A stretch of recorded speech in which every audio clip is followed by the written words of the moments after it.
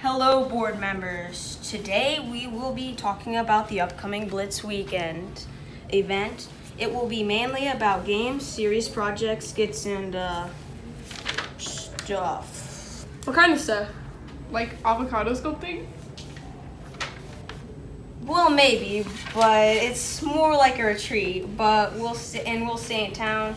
Students sleep at their homes and meet at the church for times of worship, games, and devotions. We will do service projects and maybe they should just sign up so they can see how much fun it's going to be. It's on March 7th and 8th. Make sure you sign up so you can get a t-shirt.